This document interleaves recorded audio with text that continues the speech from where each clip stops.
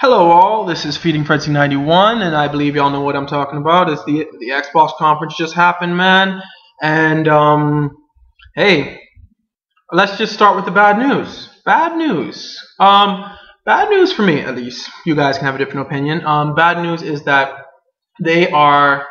it was like what I said in my previous video. If y'all check my previous video, I said that it was just going to be a tease, and we weren't going to get much. And truth be told, we got some good stuff, but we didn't get it was nothing like Sony's conference in the sense of how much stuff we got. I mean, we did get the console at least. I mean, yeah, you got to give them that. Also, other bad news, not backwards compatible. Bad news for me because that means I wouldn't buy it too early because I would wait until my Xbox 360 starts to run. I mean, GTA 5 is coming out like 2 months before, so I would wait until I stopped playing like Xbox 360 games to buy that. So, other bad news. Even though it seems like it was confirmed, it wasn't always online. There's this article up now that says they're not sure. I mean, I doubt it's going to be always online. Microsoft is not that dumb. Okay, they would have learned from EA's fail with SimCity. I mean, come on. Anyway, so let's go to the good news. Now, honestly, not that much for me. Now, they did announce stuff like, the Forza. They announced, they showed the new graphics, pretty good. But for me, the best news and the thing I was most excited for, those 8 brand new exclusives coming out next year. And to me, that was my biggest thing that I wanted from this Xbox conference. Brand new exclusives. Come on, Xbox, give us some exclusives, because tired of letting Wii and PlayStation own all the exclusives and Xbox just have a few.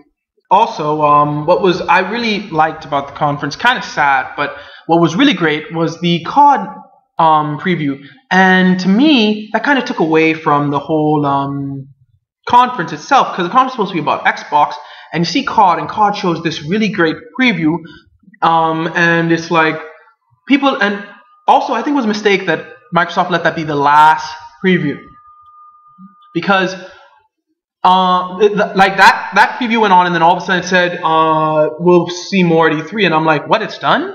You're gonna just end it with that greatness, but not from your own company, from another company? And I'm like, so you're gonna end it with a game that's gonna be released on probably every single system out there? Not bad, but I was just like, I thought that Microsoft would end it with Microsoft stuff.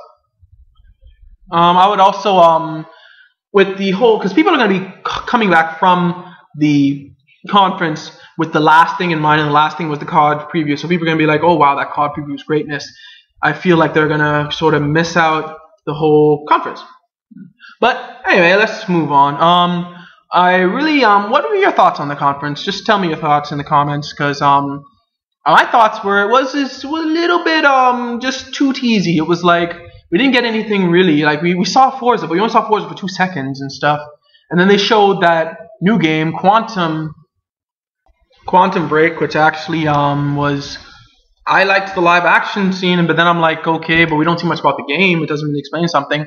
I understand. Like Microsoft, they needed to save some for E3. They needed to save the bunch for E3.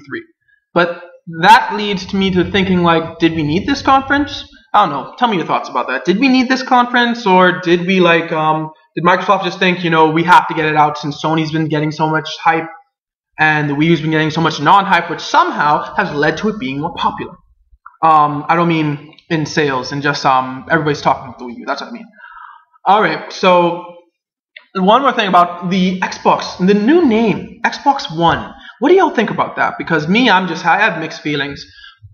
Part of me is really happy that they fooled us, thinking that it was going to be Infinity or 720 or like all of the sorts of names, just Xbox One. Though, do you think that's smart for them to be going with Xbox One? Are they trying to say that 360 and the original Xbox were like failures, and they're starting a brand new like Xbox is going to be so great that it's just going to go Xbox One, Xbox 2, Xbox 3, Xbox 4?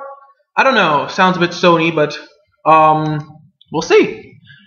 It would be funny if like someone went to GameStop and got like Xbox One, and then GameStop gave them the original Xbox. It would just be hilarious. It'd be even more hilarious if they like let them buy the new Xbox One games, and they went home to play it and it couldn't play. But that's not gonna happen. I don't think GameStop even sells used copies of the original Xbox anymore. So anyway, that's about it about the conference. Because the conference was pretty short. Looking forward to E3, people, because that's when I believe we're gonna get some real stuff from Microsoft, some stuff from Sony, and some stuff from even Nintendo. But that's for another video. My thoughts personally are that this is a good move.